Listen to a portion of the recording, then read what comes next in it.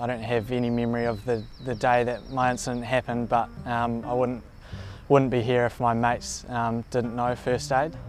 We turned up for training, got the boys underway with some touch rugby, and then Dave was running the shuttles with the boys, and yeah, at one stage it looked like he was finished, and that's when the action happened. He went down on his knees like this, and as you do when you're wrecked after a lot of training, I thought he was taking the mickey a little bit. That's when we ran over and checked on him, and it didn't look good. We sort of counted how long the time was between breaths, and as that got longer and longer, it sort of like we needed to do something, and that was when me and Chris started CPR, and then Hassie joined in with the operator, who then talked us through it all. Yeah, there was certainly that sort of panic around where is the nearest device, because we're going to need it.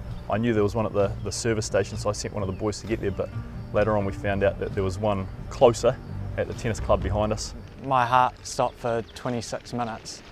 The three guys that knew first aid, they kept me alive until first responders got there. You can have good mates, but if they don't know, first aid, then yeah, I wouldn't still be here. I think if you don't know where a defibrillator is, then you can do CPR and have all the first aid training in the world. You might still not be able to save someone's life. If there wasn't a defibrillator, it might have been a very different story. We just need defibs in the community. That's plain and simple. You never know when you'll need it until it might be too late. We were very lucky that the club has went straight out and purchased one of these devices.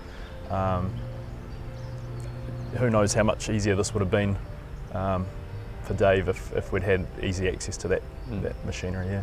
I think that importance is invaluable. Yeah, I haven't really put a price on that. He always brightened up a room when he walked in anyway, but now it's got like an extra level on top. Like seeing him, you sort of treasure it a bit more just because of what he's been through. The boys are a lot closer than what they were before. Maybe we'll just do a pre-season trip next time.